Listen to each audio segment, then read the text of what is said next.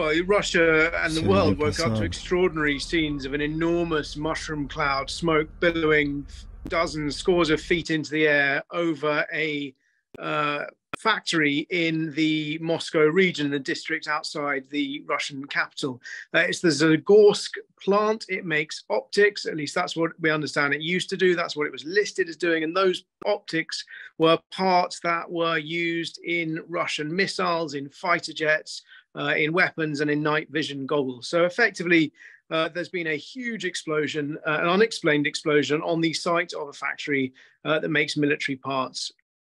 Russian officials are saying that 45 people have been wounded and 5 of them very seriously. We know from social media videos posted in Russia that the force of the explosion has blown out windows many blocks away from the actual explosion. So an immensely powerful blast.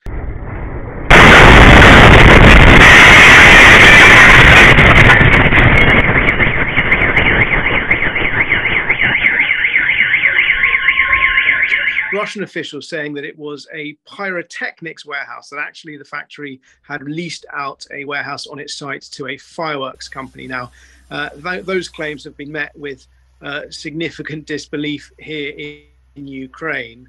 Now, we don't know what caused this explosion or who was behind it, but the fact is that when something goes bang in Moscow, people are asking, is this the work of Ukraine? And the reason people are asking that question is because Ukraine has launched a series of successful drone attacks on the Russian capital with aerial vehicles. It's also launched a series of successful attacks on Russian shipping with maritime vehicles. Now, the very fact that Ukraine has developed and demonstrated this capability whilst it's been engaged in a fight for its existence on its own territory is an enormous victory for Ukraine. People in Russia and indeed people around the world are aware of Ukraine's capability to take the fight into Russia.